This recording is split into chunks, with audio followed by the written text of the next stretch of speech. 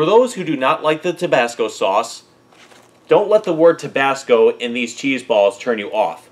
It's really the content they put in those sauces that you don't like, not the peppers alone. Because trust me, they had these in Scorpion, and it was still not my cup of tea. Now I'll show you what I mean. Let's have a taste of these crack balls. Trust me, there's no crack in them.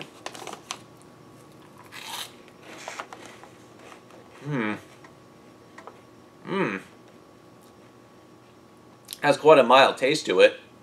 And I would definitely take these as my hiking or biking snack.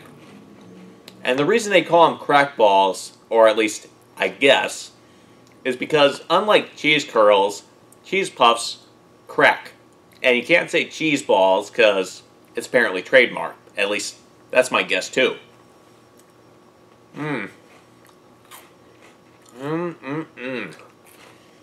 Now, I'm afraid they don't make these anymore, this flavor.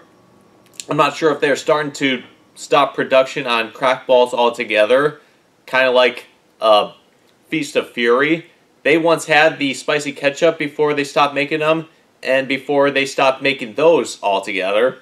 But you might still have a few of these. Can't wait to try them.